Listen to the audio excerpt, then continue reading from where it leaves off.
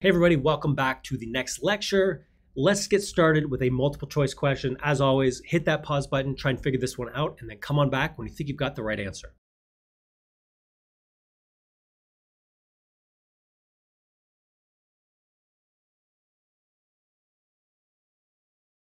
So the correct answer here is B. So let's talk about panic disorder. Very, very common, therefore very high yield and important. So what is it? Well, this is a condition characterized by recurring panic attacks that are accompanied by intense fear and discomfort. Now, the attacks typically peak around 10 minutes time, and they're characterized by the presence of 4 or more of the following signs and symptoms. We have palpitations, we have paresthesias, nausea, lightheadedness, depersonalization or derealization, abdominal pain, chest pain, a fear of losing control, chills, choking, sweating, tremors, and shortness of breath.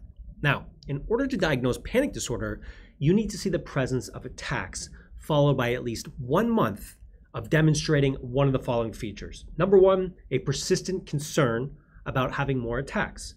Or 2, worrying about the consequences of the attacks.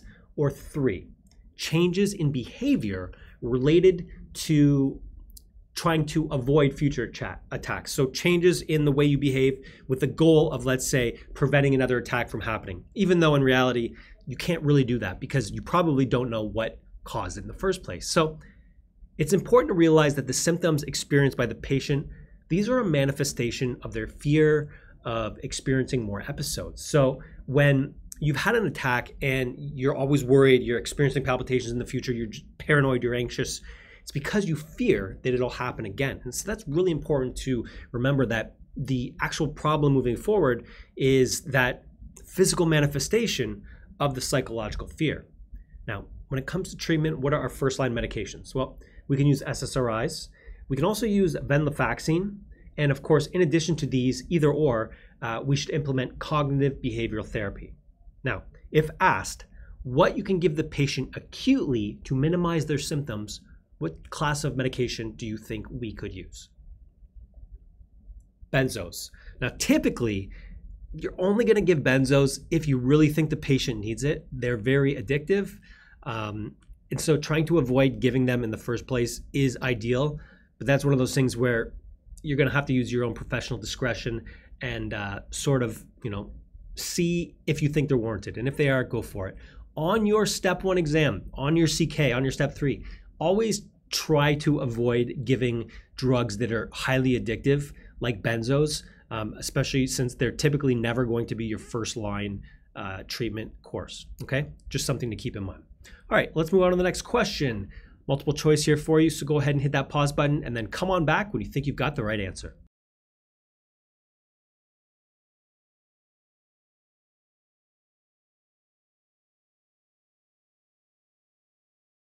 All right, guys, the correct answer here is D, at least 6 months. So a specific phobia is unique in that the patient has a phobia to a very specific object or situation.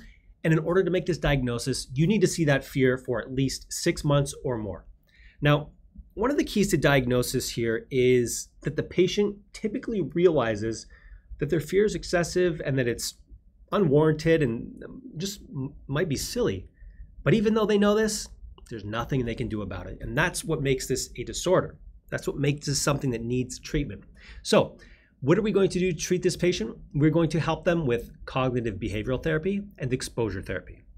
Now remember, something known as agoraphobia is a fear or anxiety about specific situations. But agoraphobia is about 2 or more specific situations.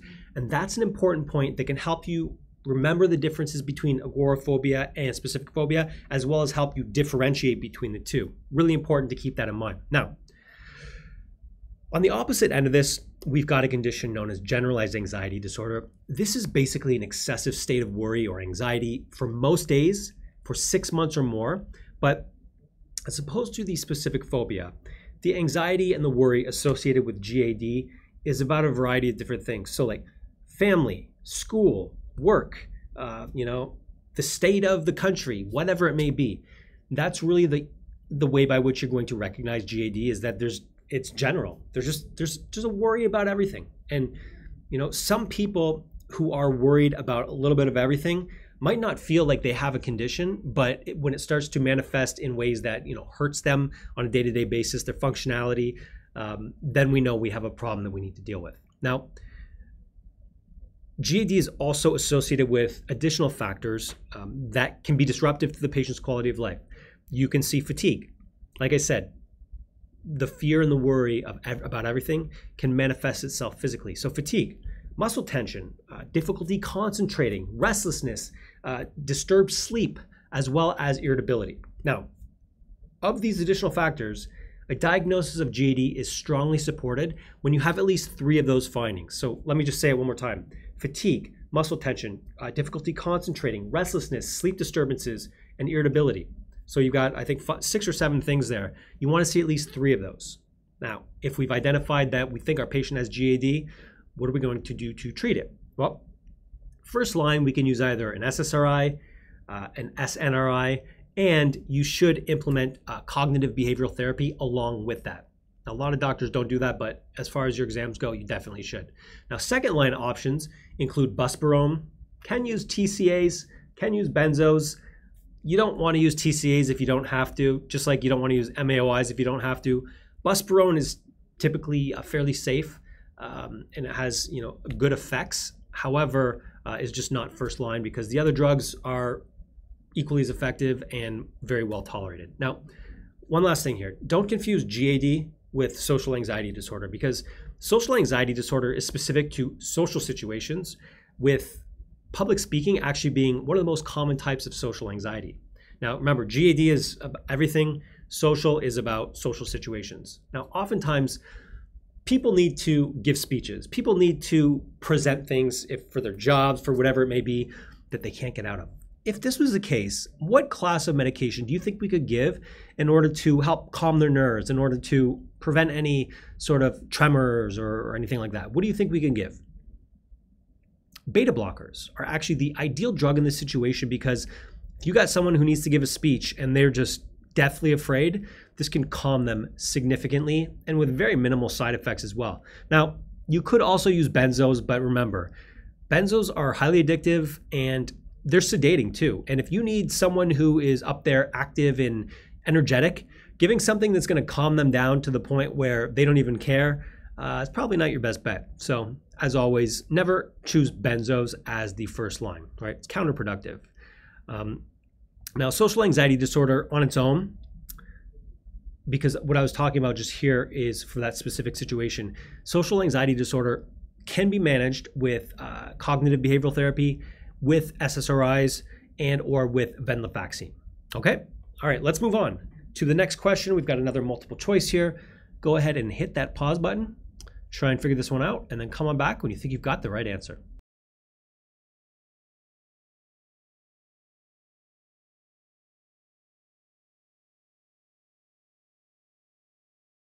Correct answer here is C, Tourette syndrome. So obsessive compulsive disorder is different from obsessive compulsive personality disorder. And we'll talk about that in a few minutes, actually probably in the next lecture, but we will get to that when we talk personality disorders. Remember that in OCD, obsessions lead to distress. And as a means for minimizing that distress, what do patients do? They perform these repetitive actions. These are known as compulsions. So whether it's tapping something, whether it's counting bricks on the ceiling or tiles on the ceiling, or turning a knob multiple times, or just doing weird things, this is a way to minimize stressors that they are feeling. Now, while these do relieve that stress in the moment, it's temporary. This is not a permanent fix. That's why they do it again and again and again. And it's this vicious cycle, and it makes the problem even worse. Okay, now, this condition, OCD, we call this ego dystonic. This means that the behaviors that this patient is demonstrating are inconsistent with their beliefs and their attitudes. This is really important because this can help you differentiate between the OCD personality disorder. Again, we'll talk about that shortly. That is egosyntonic, meaning that it does or it is consistent with the patient's beliefs and attitudes. So let me just say that one more time. The OCD disorder is ego dystonic. It is inconsistent with the patient's beliefs and attitudes, OCD personality disorder, which is characterized, of course, by excessive need for cleanliness, for control, things like that. This is egosyntonic, which means it is consistent with their beliefs and their attitudes, and oftentimes they don't think there's anything wrong. And so that's one of the key ways you can differentiate these two disorders that have been named the same thing. For some reason, I guess they couldn't come up with a different name, but it is what it is. Now, as this question here alludes to, this is associated with Tourette syndrome, which, don't forget, is associated with motor and vocal tics, okay? And the last thing I want to talk about here is a condition known as trichotillomania. This is a compulsion to pull out one's own hair. Now, typically it's going to happen on the head, but it can be anywhere on the body. Now, this is easily recognized because you will see areas of balding or thinning, like I said, mainly on the head. Another thing you might see is hairs that are of different lengths. So if you've got a bunch of short hairs and then some long hairs, some medium hairs, then that might be a sign of trichotillomania. Now, as you might imagine, trichotillomania is highly distressing to the patient, and despite the fact that they want to stop, they can't. It's a compulsion. And so we need to manage this with psychotherapy. Now, as I said, although this is a compulsive disorder, trichotillomania itself, it's not associated with OCD. Just threw it in here because it is a compulsive disorder. Okay, let's do one more question and then we will take a short break. This is a multiple choice question. Go ahead and hit that pause button and then come on back when you think you've got the right answer.